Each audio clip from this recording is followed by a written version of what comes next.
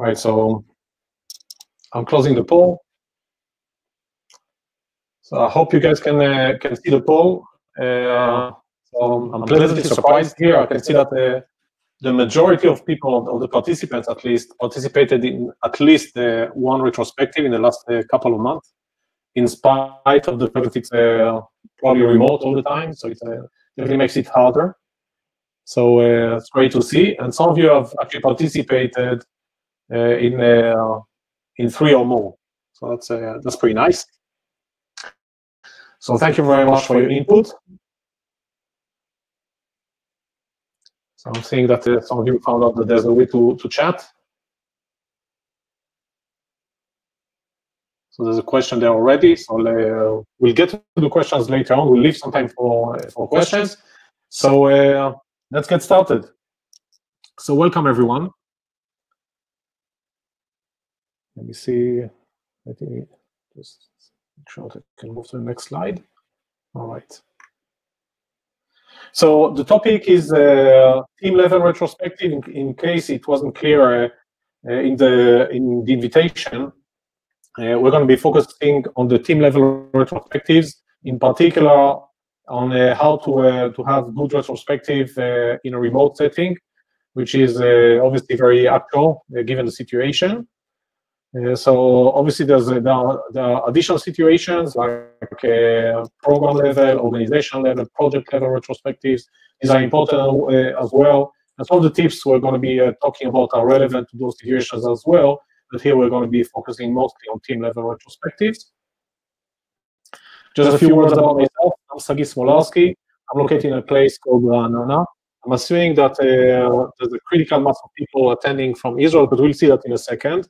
But I see already there are some people from different locations. So Ra'anana is essentially in the outskirts of Tel Aviv in Israel. Right now I'm a coach, a developer and a manager still.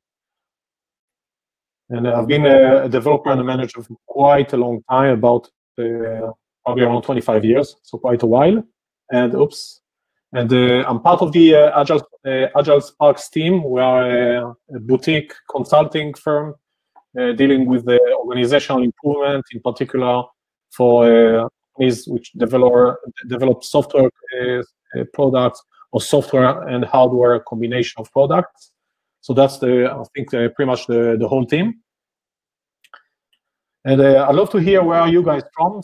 So I'll share a link in the chat, or if you can please get into the link, you can just put a flag, just use Control-D or Control-C, Control-V on those sort of callouts, and put your name and your location, so I can get overall a reading for where you guys are located. So let me just share the link.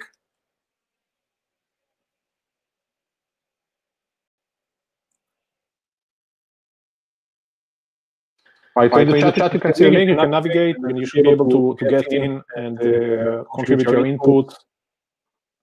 That's based on Google Slides, a pretty nice way to actually collaborate. You can use it as sort of a whiteboard, and you can just grab any of those callouts, just copy them, move them to the right location, and type in your name.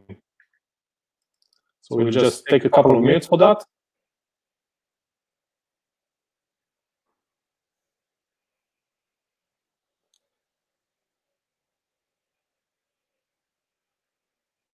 So as you can see, I created the zoomed-in map for Israel, just assuming that the majority of the people are going to be in Israel. And so far, it seems to be the case.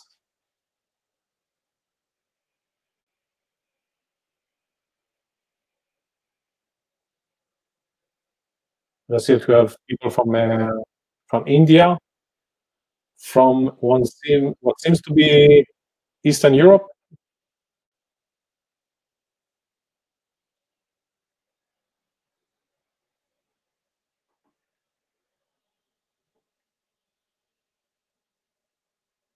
And someone from Brazil, is that correct?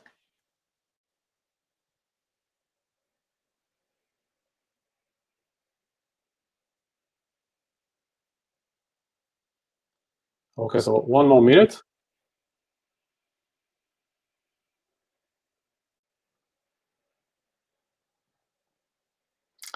So guys, you can still copy just grab one of the callouts for a person who already created one and just do a Control D and then move it around. So we are not out of the callouts. There's no limit.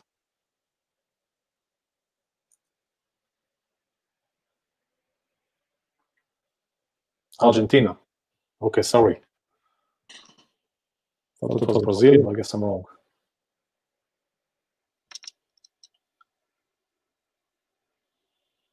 And Chandru is even sort of upside down.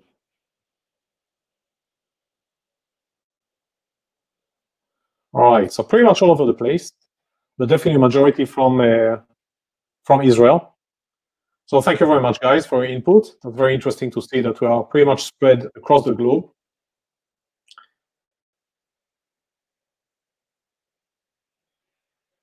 All right, so back to the presentation.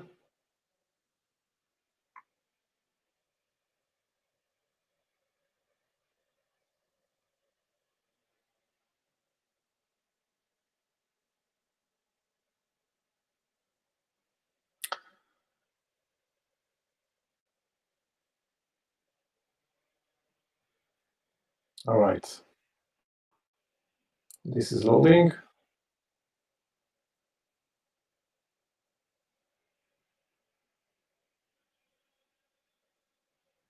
Okay, so just to set the context a little bit, so operating a software development team is quite expensive. One thing I looked up at the time is what's the cost of operating a fighter jet? And if you compare the cost, at least for Western countries, so it's about the same cost, about $1 million to operate a jet plane, in particular the F-16, which is one of the cheaper jets to operate. And a team is has a run rate of about the same. So we definitely want to be as effective as we can. And as you probably times are changing, and has been sort of a discontinuity in the way we work. Up until recently, we were mostly co-located. I mean, remote or fully remote, fully distributed situation was more of an exception. And as of late, we have become, fully distributed, and that definitely makes things more challenging. In particular, when we are talking about retrospectives, and I think that that discontinuity makes it harder to set up a retrospective or to hold a good retrospective, but it makes it even more important because in times of changes, we need to adjust and to adapt rapidly. Otherwise, we definitely lose some time, lose some firepower, and become less productive. So it's really, really important to keep up the continuous improvement momentum. And as it was before, I think the same definition of what a great retrospective is, same definition applies still nowadays. So to me, great retrospective is all about helping us as a team become a better team. And that means that we want to tackle the most important challenges and opportunities. It's not only about challenges, definitely. Make sure you have a realistic action plan which is relevant to those top challenges and opportunities. We want to have the people, which are going to be typically the team members, willingly take part in this action plan, so take ownership of the action items that come out of this session. We want it to be participative, so it's not only a subset of the team members that are very vocal and have opinion about things we should change or preserve, but we definitely want to have all team members have their voice heard. And we definitely want to have some fun in it. We want it to be energetic, fun, so that and definitely have a good return on investment, so that people are definitely looking forward to participating in the next one. And last but not least, I think the last one is it's part of a continuum. So it's not like an isolated event, but continuous improvement is something that should be with us. We should be working on that, continuously, and that really should be a part of that continuous improvement and help us preserve the momentum in that aspect. So So that's in my mind what the great retrospective is all about. And one thing I'd like to do, I'd like to hear from you is what are your top challenges with the retrospectives, so we can make sure to emphasize the right aspects of the retrospectives. So I'll share a link. This is going to be to a different tool, also from Google, but it's going to be Jamboard, and there as well you can copy and it's not Jamboard actually. It's a drawing. It's very similar. Guys, I just noticed that there's an echo. Trying to think what I can do about that. I only have one microphone as far as I know. So let me just share the link, and while you guys fill this out, I'll try to tweak the voice. Let me see.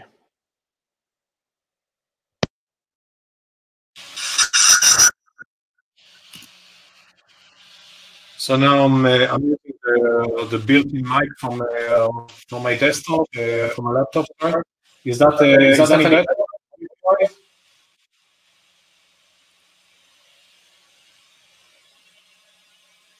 And the speaker is definitely not. Everything is on mute. So it should be okay, but I'm not sure. So everything I think is on mute.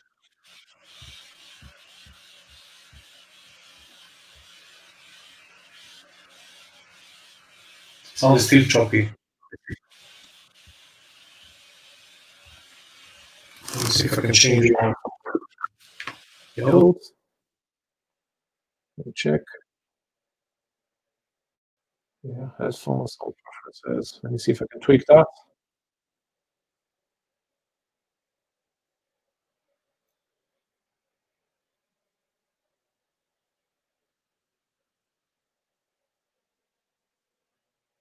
One, two. Maybe I'll reduce the volume a little bit. One, two. Okay. Essentially, there's only one microphone here. I think it should be okay. If I mute that, can you still hear me when I mute that? Maybe there's a different source somehow.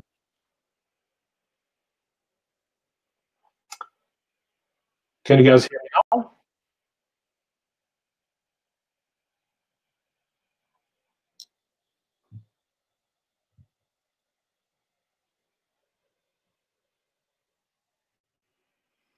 All right. Okay. It's better. Okay, so we leave it like that. So I don't know. Apparently there's a phantom microphone somewhere. We'll have to check it out. All right. So let's see what we have here. So team is not open to share everything. Okay. Different technique. Getting people to open up. People turning on their cameras. Definitely a challenge. But it's definitely a good idea to do that. People staying on mute instead of opening mic. Shy. Okay. People skeptical if we obey the power to change things up.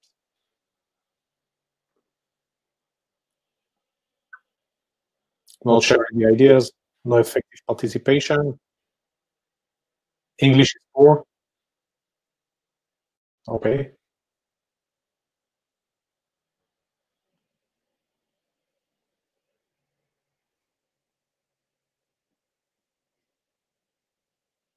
Okay, so we'll just give it one more minute.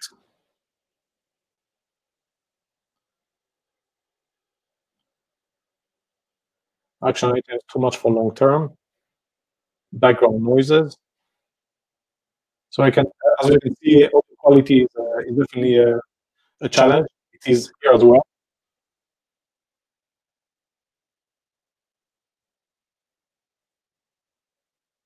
Noisy environment. Okay. All right.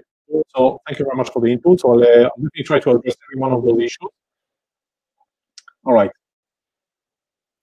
So let's get back to presentation mode.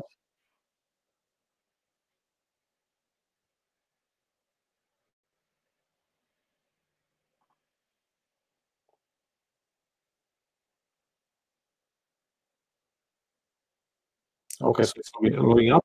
So there are definitely quite a few challenges. And so let's talk a little bit about the challenge. So that's roughly the agenda I think we'll be talking about. I tried to organize it pretty much in chronological order, so pretty much by the different stages I would expect to have in a retrospective.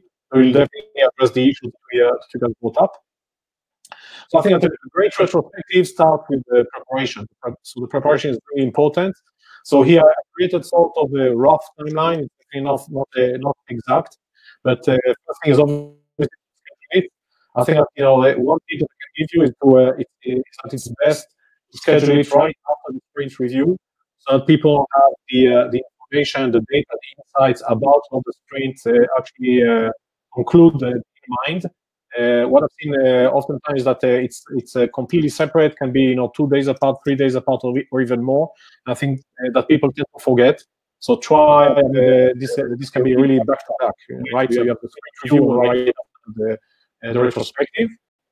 And one thing that I've seen that some Scrum Masters do, that is a great idea, is to ask people to think about insights ahead of time. So 1 week before or a couple of days before, they send out an email, ask people to write down just to themselves, not to publish it or any tool, but just write themselves what are their insights about the retrospective, or even to do that as part of the sprint itself. So that's one thing. In addition to that, you definitely want to have a facilitator. Sometimes it's going to be you. I mean, if you're a Scrum Master, it's going to be you. It doesn't have to be you. There can be a guest facilitator. It can be anyone else from the team. I think it's actually a good practice to actually share that responsibility within the team. About 1 day before, you definitely want to come up with a plan for the facilitation. So review the feedback from the last retrospective. If the one collected when we talk about the feedback about the retrospective, you definitely want to actually translate into changes. So if the retrospective wasn't good enough, there was some issue, try to think about ways to address those. You want to create an agenda, and we'll actually look at a template for such an agenda. We'll build it together to some extent. And also needs helpers. One tip that I got from different people, and I've seen that working well, is that it's great, even when there is a facilitator, or at least helpers, to actually perform take on some of the roles. So one of the roles is, for example, timekeeper. Timekeeping in the retrospective is always a challenge, and time is flying by to get to the end without having an improvement plan. And that's definitely a no-no. We definitely want to get to the end with a action plan. So having a timekeeper definitely helps. Separate role can be someone from the team. You also can designate the scribe. The scribe's role is to take notes, display them in the case of a remote retrospective. So again, the facilitator definitely makes your job much easier, because as a facilitator, oftentimes you have skin in the game, you have been a part, you have been maybe a contributor in the sprint. So you have definitely some things to say and to discuss. In addition to that, you're the facilitator. So it's great that someone else in charge of keeping track of time and writing down the action items and so on and so forth. So I think that's great. About 1 hour before, what we do is probably collect some data, and we talk about what kind of data you want to collect. That requires oftentimes a little bit of preparation, not too much. The data that is hard to collect probably shouldn't be collected.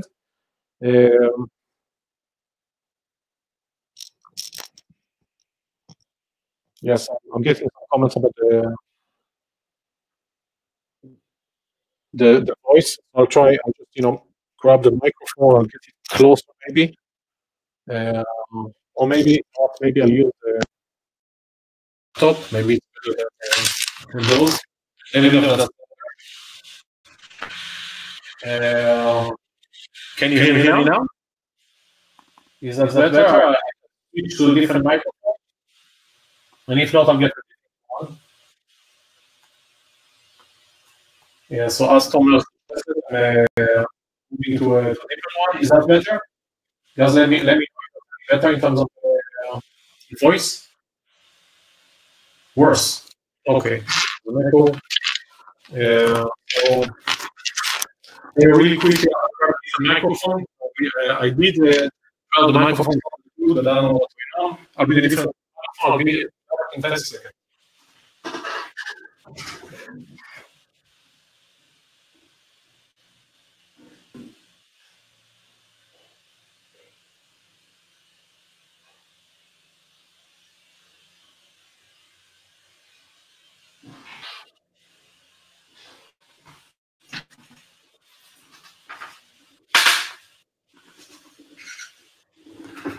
All right, so I have a microphone here, a high quality microphone. I really hope it does the trick.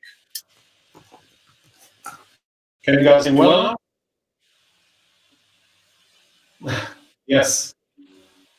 Doing webinar definitely has a set of challenges. Can you guys hear me? Is that better quality?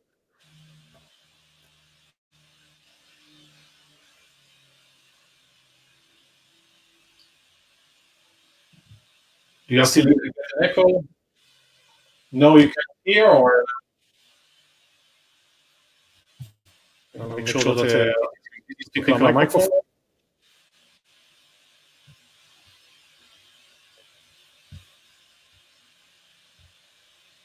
So bear with me a second.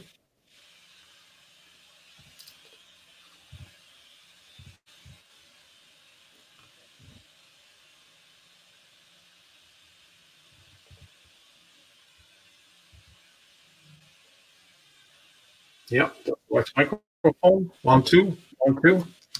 Okay. Is this one any better? I still have the.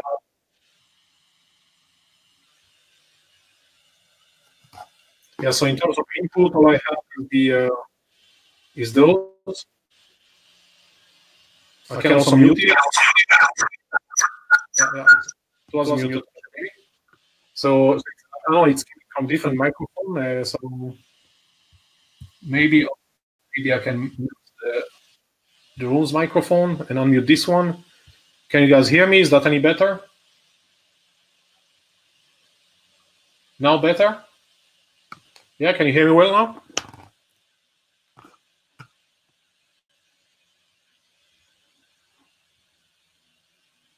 Do we still have an echo, or is that okay now?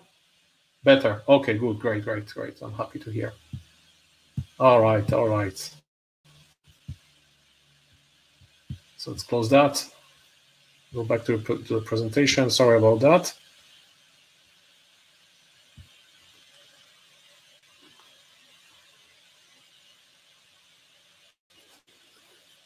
Okay, so the presentation is coming up. Okay.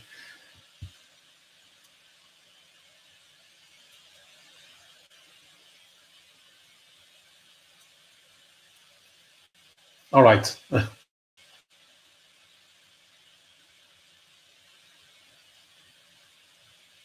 Okay, so let's talk briefly about preparing the retro. So I'll go back really quickly about what I discussed. So it's important again, to schedule it ahead of time. Best if it's scheduled right after the sprint review, so people have the information, the insights about how the sprint concluded fresh in their mind. And you can also ask good practice to ask people to actually think about insights ahead of time throughout the sprint. If you're a Scrum Master, you can ask people to write down, to jot down their insights throughout the retrospective, and also make sure that you have a facilitator. Doesn't have to be the Scrum Master. So in terms of planning the facilitation, so make sure that you review the feedback from the last retrospective. I mean, you want to not only improve the way the team works, but also you want to improve the retrospectives. From time to time, you want the retrospective to be a better retrospective. Make sure that you have an agenda, and we will look at an agenda, a typical sort of a canonical agenda. And also, make sure that you use any opportunity to enlist the help of team members, of participants. For example, something like timekeeping. That is, it's really hard to keep an eye on time. So it definitely helps if there's someone from the participants who's in charge of just keep timekeeping in addition to participating, and also a scribe that can take notes and publish them later on. So I think that's a great thing to do. About 1 hour before, you will probably want to collect some data and set up a shared space. So if you need, like I did here, I have a presentation that is shared, and I have, created some, poll and so on, and a whiteboard. So that's something that you need to create ahead of time.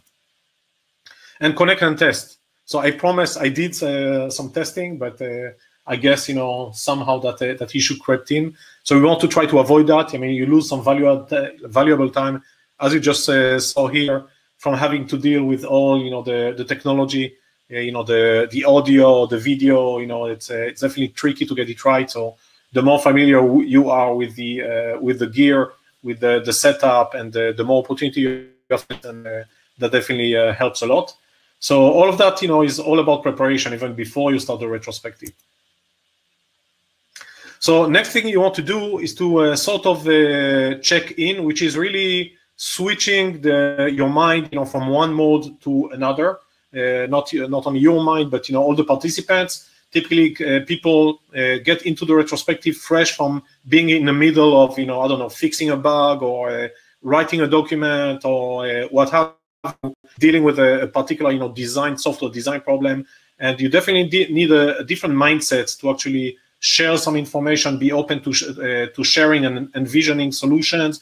So it definitely helps, to guide people, to lead people through that sort of, mindset transition. And check-in is one way to do that.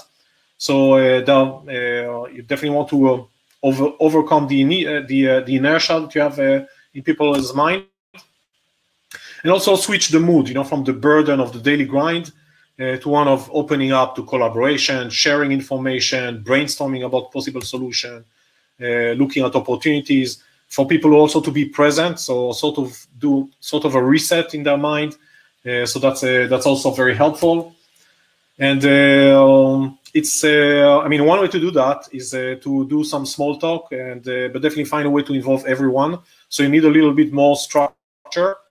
One observation that I heard from many people is that if people speak at the start and they jump into the discussion at the start, they are much more likely to open up and to participate throughout the meeting, which is a great thing, obviously.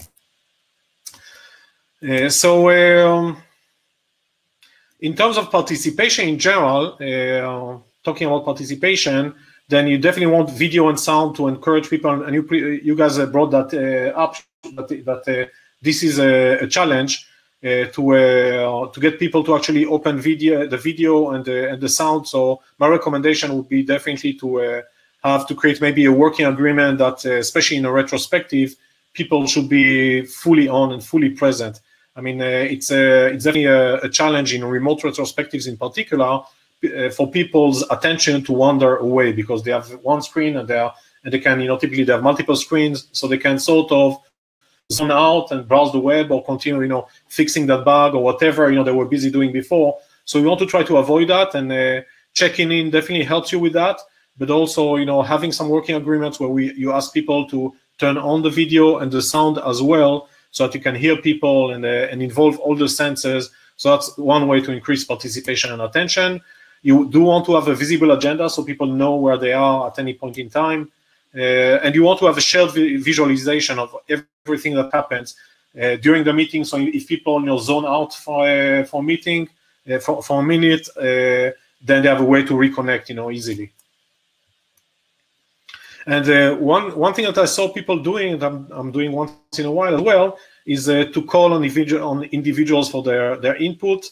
One tip that I got is that if there are participants you just jot down a list of participants, and every time someone speaks out, you just sort of tick a mark next to this participant's name, and then you can, at a glance, you can see who actually did participate in the discussion and who didn't.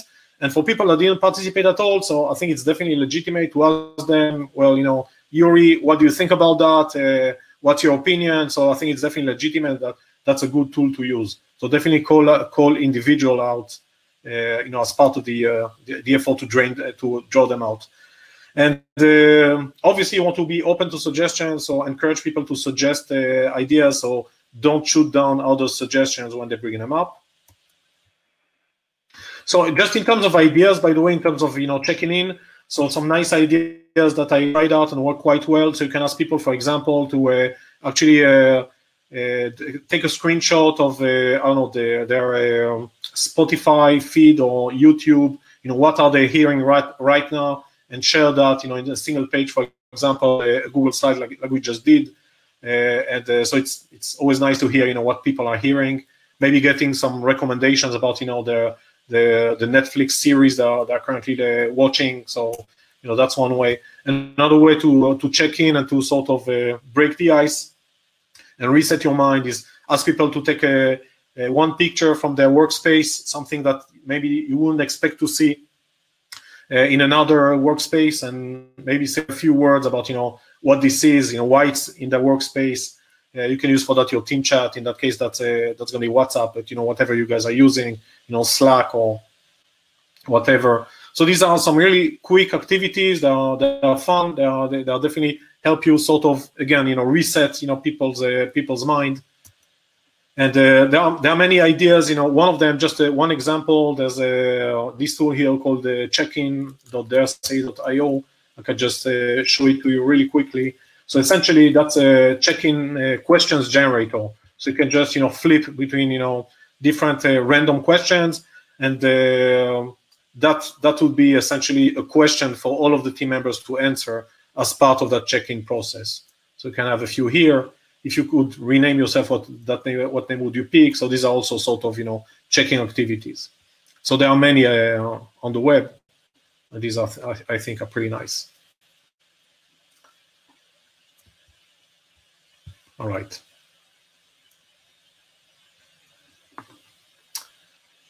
So we talked about checking in and about preparation.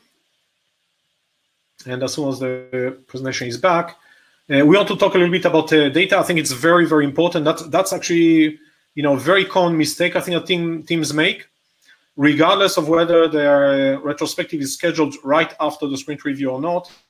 I think oftentimes they start right away by talking about sort of gut feelings and insights, which are important, right? But I think that when those insights are informed by data, then they tend to be more relevant, more connected to our real situation. So I think it's really important to look at data. And one thing that you can ask yourself is what kind of data do we have that is already available? Oftentimes this data is really easy to get, which is actually showing how we are doing as a team. Right. So, for example, it could be work completed versus work planned. If you have any KPIs that have to do with quality, uptime, or business KPIs, then these are also worthwhile looking at. For example, anything that has to do with your process, like if you have a CI build, a continuous integration build, has there been any downtime? What's the typical recovery time? So these are data points that are worthwhile looking into. Number of PRs of pull requests approved, how long does it take for a PR to be approved, and so on and so forth. There's so much data that can be collected, and I think that it's really, really meaningful. And also data, you can also create a timeline, sort of what data can we look at, what notable events happened in the last 2 weeks, assuming that your sprint has been 2 weeks long. Because oftentimes people just recall what happened today and yesterday, but beyond that is sort of a black hole. So it's definitely helpful to remind people what happened in the period of time on which you are retrospecting. So that's something that, again, you can do as part of the preparation. It's really, really easy to look at the calendar, to look at your email, at all those emails that have been written in all caps, and so to extract the data and assemble sort of a visual timeline really, really quickly in a slide. I think that's really easy, and that makes a difference. And another thing that I seldom see teams doing is collecting information about stakeholders that are not part of the team about what's their sentiment about the team's performance. So you can ask, for example, the PO. Oftentimes the PO that is not a part of the retrospective, or management, or customers, or the other teams. What do they think about the team's performance? What do they think is a challenge that the team should be improving? So all of that is really, really important. I think that once you have that data in front of you, then the team can draw some really powerful insights that are much better, much higher quality than just insights that they draw from their gut feeling based on just what they recall from today or yesterday. So one example there is just data from Jira. Jira is one of the most common tools, but every tool pretty much that people use can generate the same data. So for example, velocity. So you want to see that there is some predictability, that the workload is balanced, so that the velocity is fairly consistent. Taking into consideration team's availability, especially lately, right? I mean, you switch to a different working mode. I mean, how does that affect us? What can we learn from that? So that's one thing to look at. Control charts, so to look at essentially cycle time. So that's a very good indicator of efficiency and speed. So that's also very informative. Things like sprint summary. So again, plan versus execution. What work was pulled out of the sprint, injected into the sprint. What work actually spilled over to the next sprint. So all of that is very, very useful data that I think is definitely worthwhile collecting and presenting to the team. And all of that shouldn't take more than 5 minutes. And that's the basis to the next item, which is collecting insights. So in terms of which insights, again, we want to base those insights on data. But I think that we want the team to focus on what the team is in control of, right? So oftentimes I see that teams are using 100% of their airtime, of their insights, to vent about things that management are doing to them, or outside obstacles. And I think that it's good to have a way to blow some steam. I'm not saying that that's not a good thing, but I would suggest as a guideline, as a rule of thumb, that at least 50% of the items of the insights should be about things that we as a team can improve. Otherwise, we're sort of wasting time to a large extent. So in terms of visibility, when you collect those insights, I think it's obvious, but I've seen cases where that's not the case. You definitely want to write up those insights, put them in a place where all of the participants can see those insights, and that's a way to, first of all, to acknowledge people's input, and also to validate it, to make sure that people have been understood. So again, visibility is very important. And also try to avoid groupthink. I mean, one thing that I've seen oftentimes that happens is that we ask people, what's your insight? We even maybe ask the first person to speak up. And once the first person speaks up, then it's very easy for people to shut off their creative thinking mode, and just to say, yeah, I agree. That's an issue, that's a problem, that's a challenge. And I think that there's a lot to lose from having this sort of groupthink that is sort of steered by the input of the first people to speak. So I think that one thing that is great that you should strive to do is to ask participants to silently, independently collect their thoughts, maybe write them down, and only then contribute their insights, and perhaps reveal them together. One way that I've used is for people to actually use, again, the group chat to write their top insight. And then, at the count of 3, all of the participants press on enter, and then so there's no you sort of cancel that groupthink sort of phenomenon. And make sure that you're inclusive. So make sure that you actually pretty much require all of the people that are present in the retrospective to contribute their input. I think that's very important. So, that's an example of sort of a theoretical, whiteboard where you can see all of the insights, and all of the people, all of participants can do that. So when you are on the same location, you can use, whiteboard and sticky notes. That's great. But remotely, you will need some form of electronic tool. So again, can be any kind of whiteboard or a dedicated tool. And we'll talk about some dedicated tools that I think will do a pretty good job. And one thing that you can do to make sure that you have people's input, all of the participants' input, is to set up a board in which people's name are actually there on the board, so that they have sort of a slot in which they can do their contribution, and that way you make sure that people understand that each individual is expected to contribute their own insight. I think that helps a lot. So that's an example, just from example, the WebEx whiteboard, which is not particularly good, I think, but even that whiteboard can be used to actually collect those insights. The problem with this tool, the main problem aside from, there's no way to easily prioritize, and there's no way to actually create, sort of sticky notes. But one problem is that, you have no way to collect that insights. Or no easy way to collect the insight without others, seeing what the rest contributed. Again, you get sort of that groupthink problem. So there are alternatives, by the way. It doesn't have to be improve, preserve. For example, that's one alternative. Stop doing, do less, do more, start doing. So it's good also, sort of to vary the way to collect those insights. And there are different tools. So I listed a few here. For example, Trello and Google Jamboard and so on.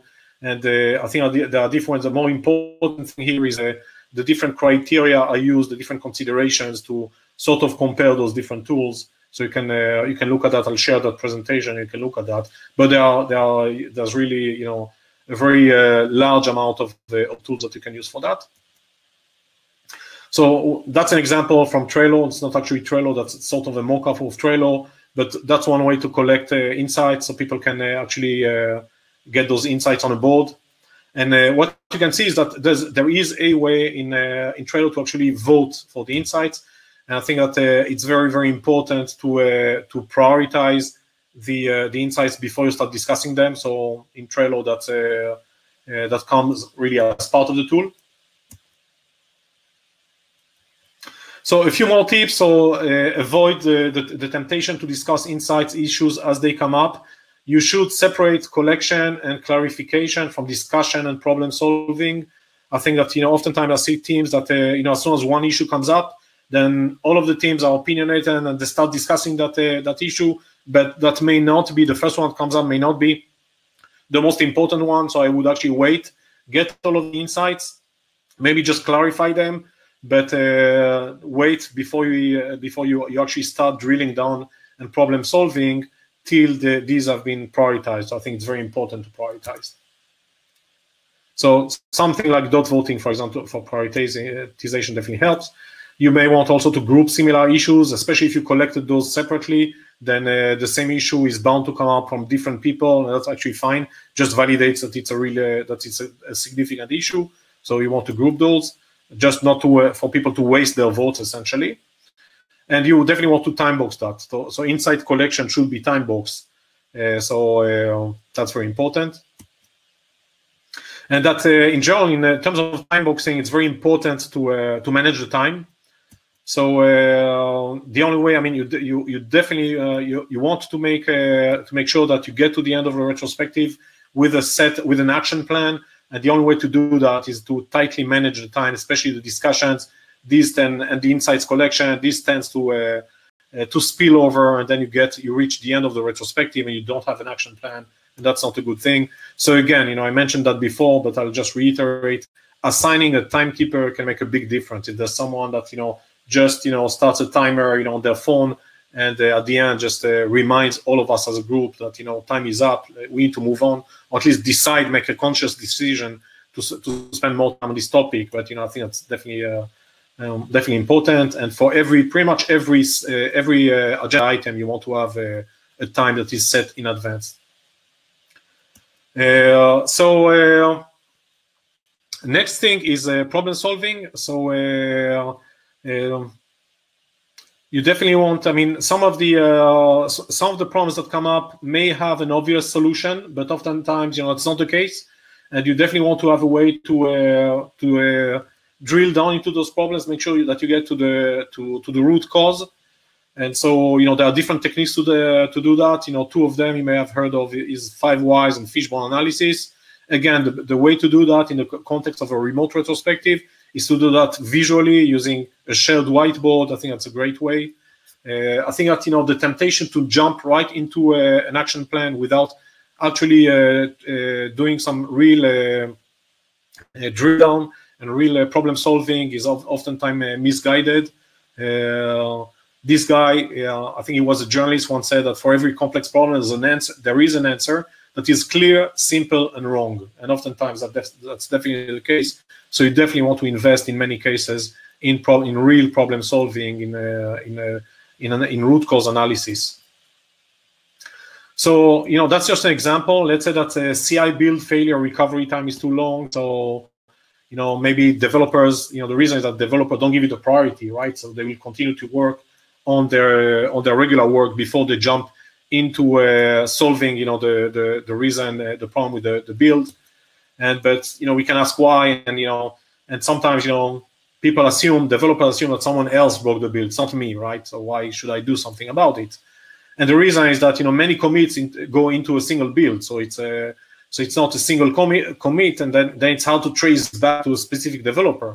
And the reason may be that most commits happen at the end of the day, and the reason that's the way it is that the build takes a long time, so there's no point in checking in early. So the root cause is actually that the build takes a long time. So that's what we need to solve, because just nagging people to give it a priority, I mean, that's a solution. That's a pretty poor solution. So it's definitely worthwhile to drill down to get to the root cause and actually work on the root cause.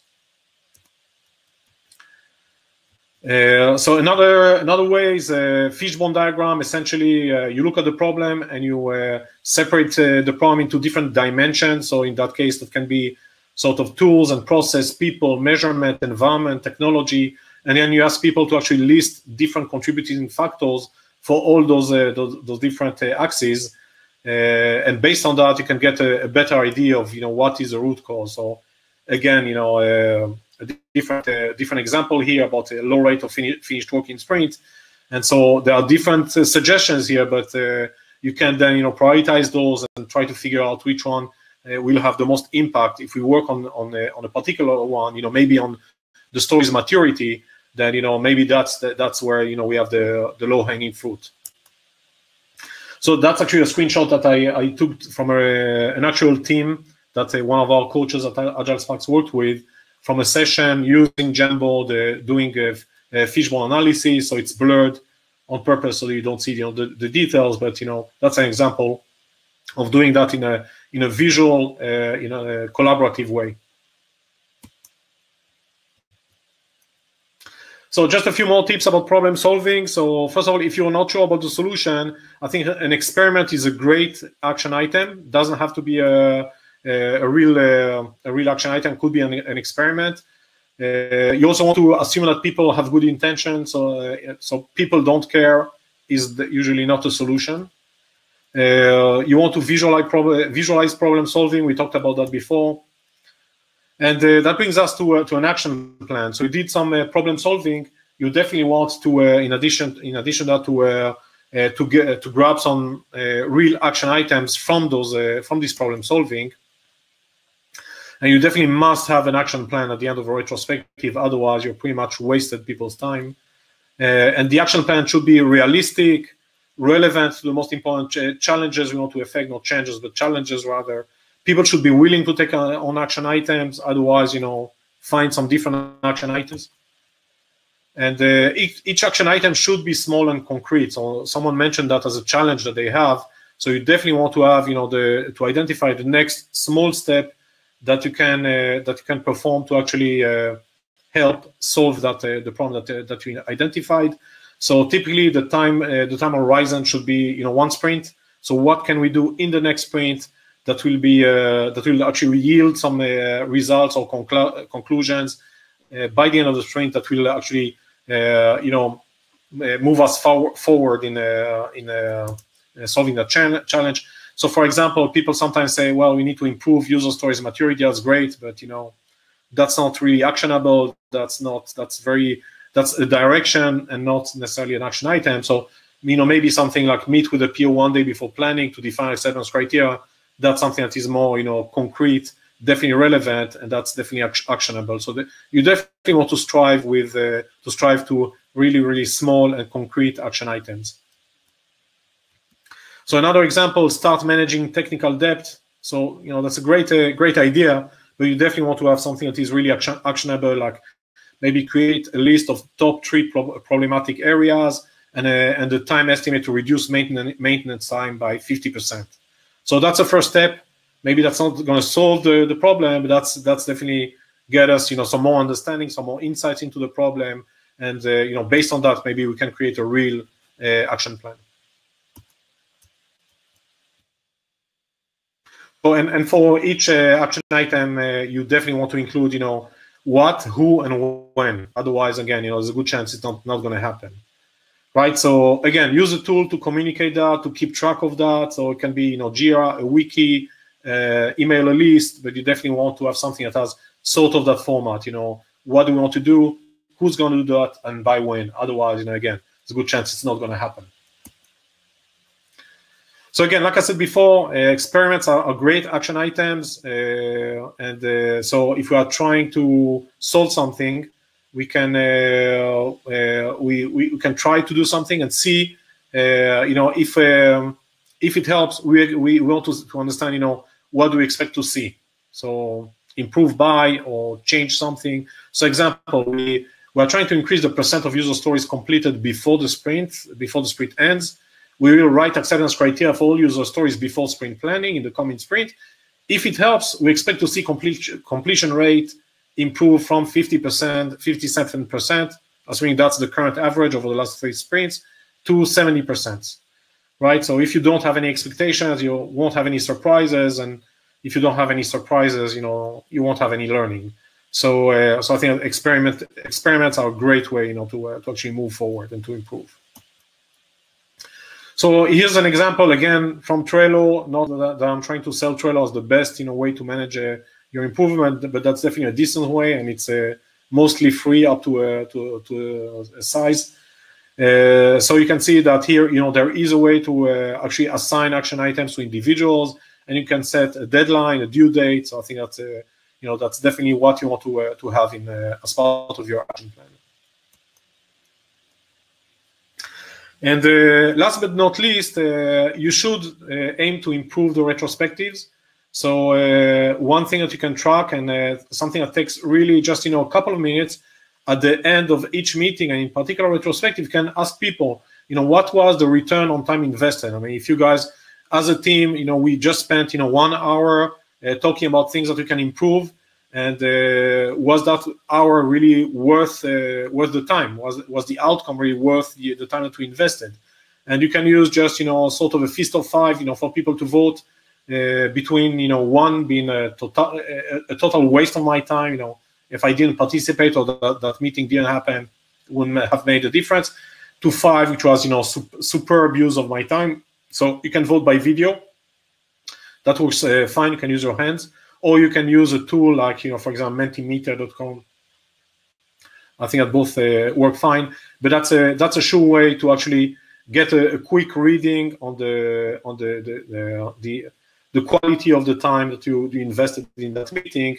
And if some people, actually voted 3 and below, you can actually go around and ask them, okay, what's one thing that you guys think that we should do next time, so that you would feel comfortable, voting, from 3 to 4 or from 4 to 5. Okay, so that's one thing that you can do. So we talked about roti vote. You definitely want to thank people for participating and contributing. It's definitely that helps people to understand it's definitely desired, that it's expected, and that we expect people to actually do that again next time. And you definitely want to summarize the action plan. People should be very clear about what the action plan is. And one of the top challenges that that I've seen in teams is that the same issues keep coming up time and over again. That gives people really a feeling that the retrospective is sort of a waste of time. And the best way to actually prevent that, or one of the ways definitely, is to make sure that you are following up on the action plan. So actually start the next retrospective with a review of the last retrospectives, and maybe even before that, action plan, the action items, and see, first of all, have we done that? And if so, have they really helped us? And if so, do we want to make that part of our working agreement, of our definition of ready, definition of done? So it's very, very important to perform that follow-up. Otherwise, again, you don't get as much as you could from the retrospectives. So an overall plan, based on what we discussed so far, an overall plan could be something like just 5 minutes where you set the stage, you welcome people, and you do sort of a basic check-in, and then 5 more minutes to do a follow-up on the action items from the previous retrospective, and then maybe 5 minutes just to go over data, look at data, and then maybe 10 minutes to get insights from people and prioritize those. Again, I think it's very, very important not to drill down into the discussion of the insights at that point. Just collect them. Otherwise, it's not going to take 10 minutes. And the majority of the time in the retrospective, I think, should be dedicated to problem solving. So taking the insight that is the most important based on the votes of people on people's vote, and actually do a real problem solving session using 5 whys, fishbone analysis, or a different way to drill down. And again, try to make that very visual and give a way for people really to participate in that problem solving session. And at the end, you want to come up with an action plan that people are willing to take on. And again, that action plan is very important, that you have some small action items there, and you identify who is the person that owns that action item, and by when you want to complete it. And at the very end, summarize, close, and do maybe some roti vote. So that's a plan, sort of a canonical plan for a 1 hour long retrospective that works quite well in my experience. And one comment about in general remote retrospective is that you definitely need more structure. So this type of structure can make a difference. So maybe when you are doing co-located retrospective, can be maybe loose to some extent. Even then, I think having structure is a good thing. But I think that it's even more important when you are working remotely. So I definitely recommend that. And try to keep it interesting. So it's not only about this particular. I mean, this particular plan is definitely a decent plan, and you can do that every time around. But I think it's after a while it can start to be boring. So I would try to vary the content of the retrospective. Maybe dedicate one retrospective to a team health check, like for example the Spotify team health check, which is quite popular.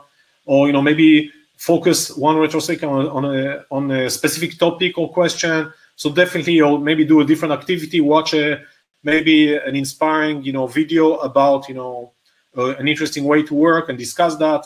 So definitely try to add some variation to your retrospectives. Just one last thing about tools. I think there are at least 3 tools that are dedicated to managing retrospectives. These are Retrium and Team Retro and Fun Retro. These are actually some decent tools. They typically cost money. They will give you maybe a 30-day trial for free, but beyond that, they cost money. I think that it's definitely worthwhile to invest in those. And the thing that they help you with is with the follow-up, with the collection of the insights. They do that quite well, and the prioritization, and with creating an action plan. So you may want to try these out. So that's pretty much it. One thing that I would like to hear from you is, first of all, your takeaways from what we have just discussed here. If there's one thing or more that you think you can take to your team or your teams, so I'd love to hear about that. And also, so I'll share the link here, and also to hear from you if you have your own tip about retrospectives. So I would love to hear that as well. So I'll put that in the chat, the link to that to this board. So I would love to give your input, to get your input, and also feel free to ask questions in the chat. So any questions that you have, I'll use the next few minutes to answer these, or actually other participants can also jump in and try to provide some answers. So let's try to do that together.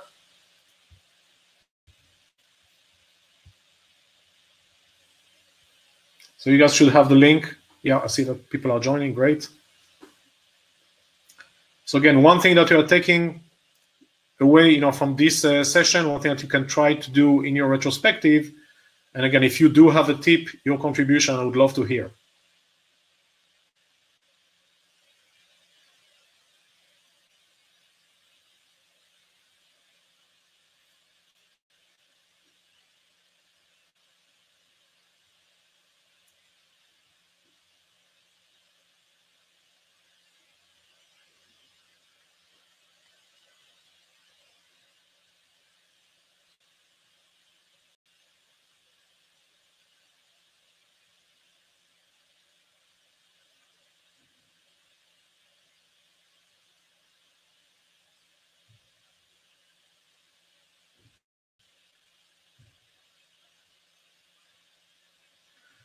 All right, so timekeeper and scribe, yeah, that's I definitely give it a try, and you won't want to do it any different way. So that's I think that's really an easy hack that makes a big difference.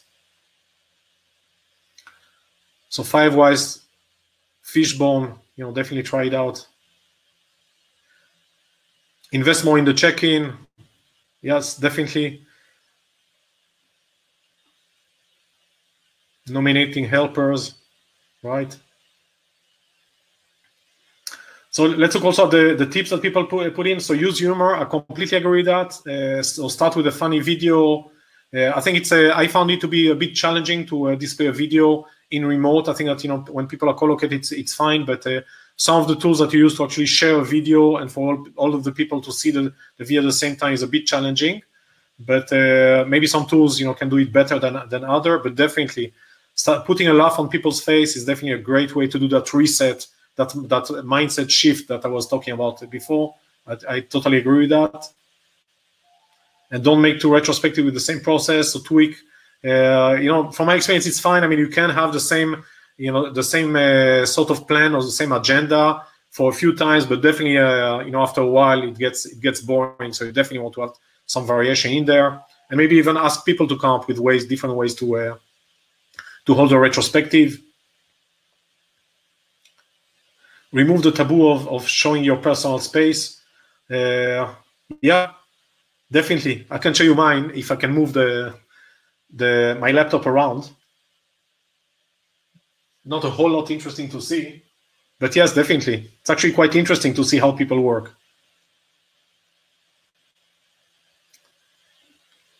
All right. Great, guys. So feel free to continue to use that board and to use it to share ideas. In general, in closing, I would like to first of all invite you. I just switch really quickly. So first of all, thank you for your participation, for being here, and for contributing actively to this session. Thank you for enduring the technical problems that we had initially for telling me about it that we had initially. I'm happy that we were able to resolve those. So you can find more about different trainings and services that we have at that link on our site. We have we have a blog, and a very interesting, I think, blog there that you can look at, and so feel free to visit us there.